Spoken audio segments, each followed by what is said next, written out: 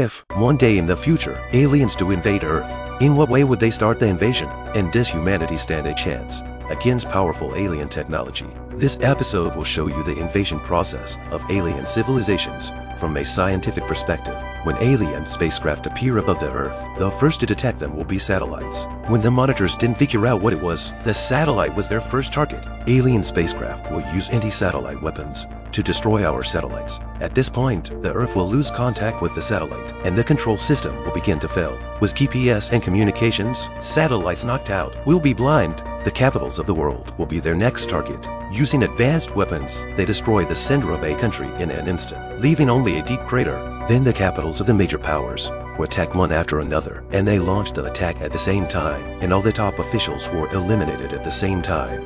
Once the leadership is eliminated, society dissolves in chaos, and the aliens obviously know that. There are no superheroes, no Avengers to fight back. They can attack the world with impunity. Thousands of years of human civilization are being erased. At this time, because the satellite is disabled, people in some remote countries still do not know what is happening.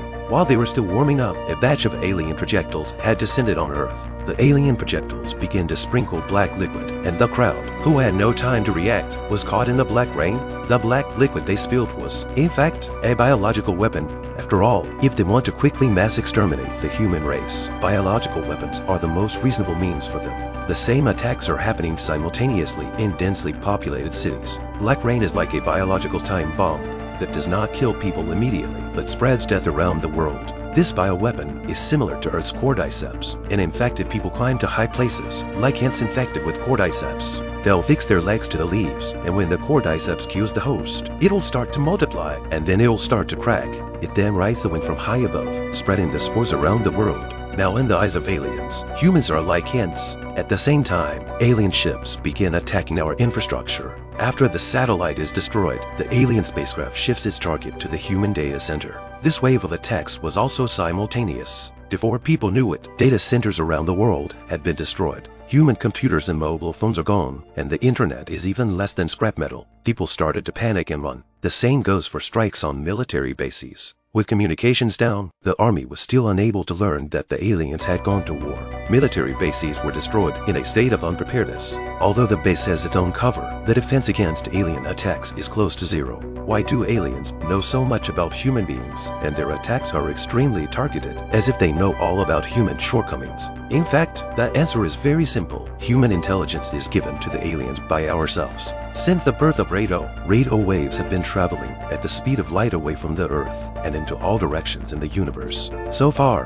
the waves have traveled 110 light years. Aliens in this range could easily detect us. The Earth has even sent its coordinates into space. This practice, no doubt shouting loudly in the dark jungle, reveals its position to the hunter. Under the successive attacks of aliens, thousands of cities have been destroyed, and it has become a hell on Earth. Although the main human military base has been destroyed, the surviving soldiers will voluntarily group together and begin to fight back against the alien weapons. But weapons of this magnitude are still too weak to break even their shields. The humans resorted to their most advanced weapon, the electromagnetic railgun. A magnetic railgun can fire a shell at an astonishing speed of 5 kilometers per second, but the weapon also has a big disadvantage. It generates a lot of heat when it is fired.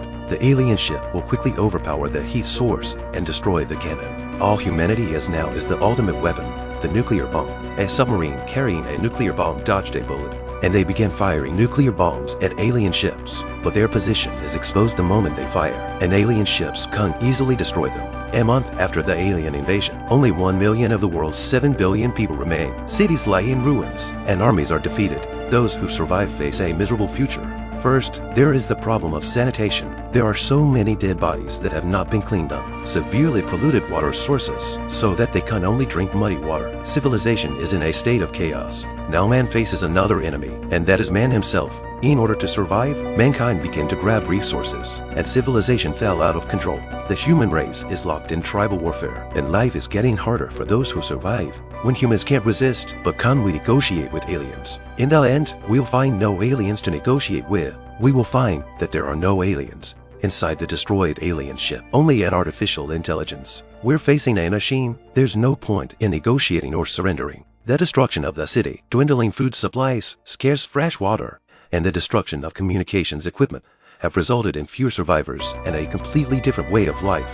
The next step is a swarm of robots that will not only plunder the Earth's mineral resources, but also release huge amounts of gas. Gases change the Earth's atmosphere, all adapting to the subsequent existence of aliens. As the Earth's environment was modified, humans eventually died out. Even plants were not spared. From the beginning of the alien attack to the unlock, humans have never seen the alien. Why are humans so vulnerable to this alien invasion? With our current strength, there will always be a few counterattacks, but the fact is that the current level of human science and technology can only wriggle in the solar system. In contrast, aliens can already travel to the Earth, and the technological gap between the two sides is not at all the same level. As with the Trisolarans, Earth had 400 years to prepare before the Trisolarans arrived. But in the face of a small water drop, no technology on Earth can destroy it. This is the gap in civilization level. That's the end of this issue. If we were to face such a situation, what would humanity do? With our current capabilities, it's impossible to detect the presence of aliens. Even every time we encounter an unknown event, it becomes a mystery. Aliens, on the other hand, know everything about us. If aliens invade the Earth, humanity will have no chance to overturn. Of course, we should not worry about the sky. The fate of mankind is in their own hands. Thanks for watching, and we'll see you next time.